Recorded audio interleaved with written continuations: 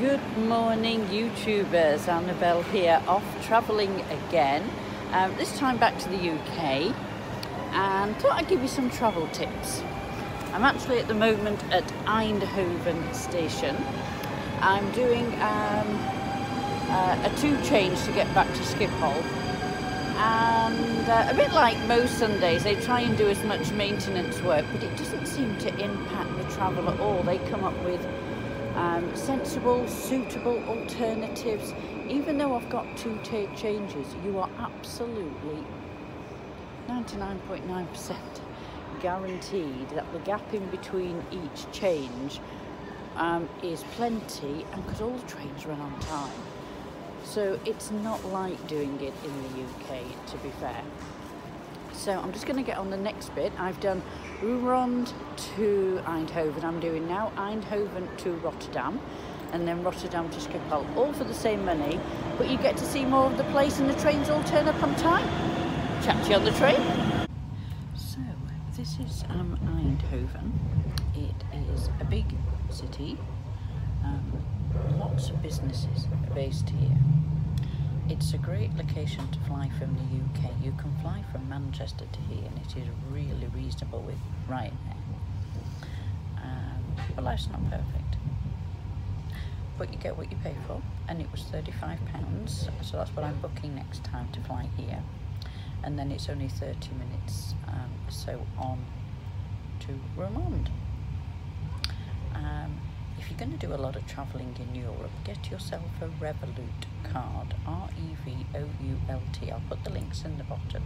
It's a card you put money on, and wherever you go in Europe, it can be used. There's no charge for the currency conversion, so you can use it absolutely anywhere. It works in, I've only found it 2 places it didn't work, only because they didn't take Visa cards, and it's a Visa. But it works brilliantly. You put the money on, it's instant, literally instant. And I've used it, so then you've got a record as well, what you've spent and where you've spent it.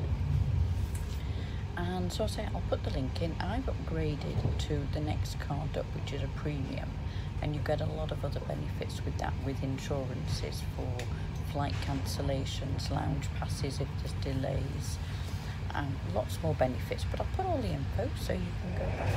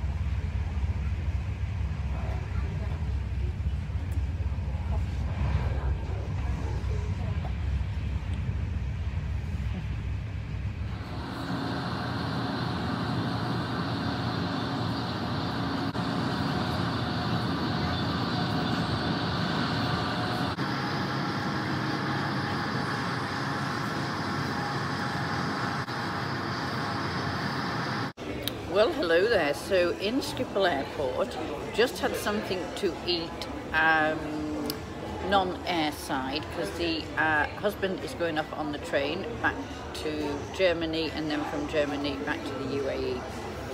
And so I just had a huge bowl of pasta. I don't normally do pasta, but because I'm staying in a hotel this evening and the food isn't brilliant, I stayed there on the way out, and it was a very limited menu.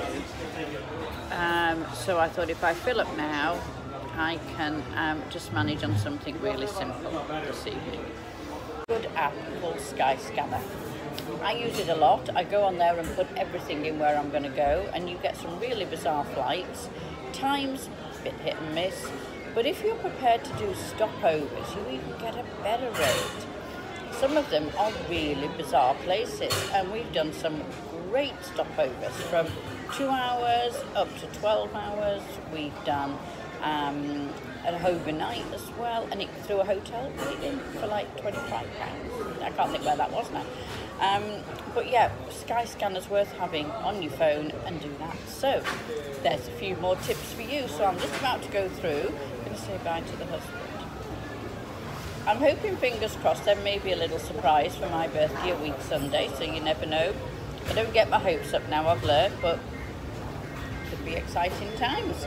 So I hope you've enjoyed the lovely video, all the lovely scenery coming through from Roermond all the way through Eindhoven and Breda and into Rotterdam and then up to the airport. So you have a rest of a fantastic Sunday, and I will catch up with you this week showing all the things I'm going to be taking with me when I go to the Netherlands and what I'm leaving.